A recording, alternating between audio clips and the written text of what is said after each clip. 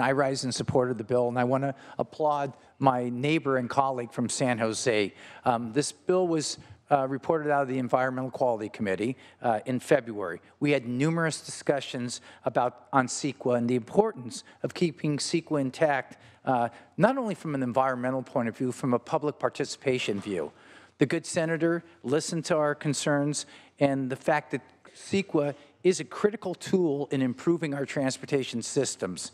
To you, Mr. President, to my colleagues, to the environmental community, to the people of the state of California, CEQA remains intact in this bill, and I urge an aye vote.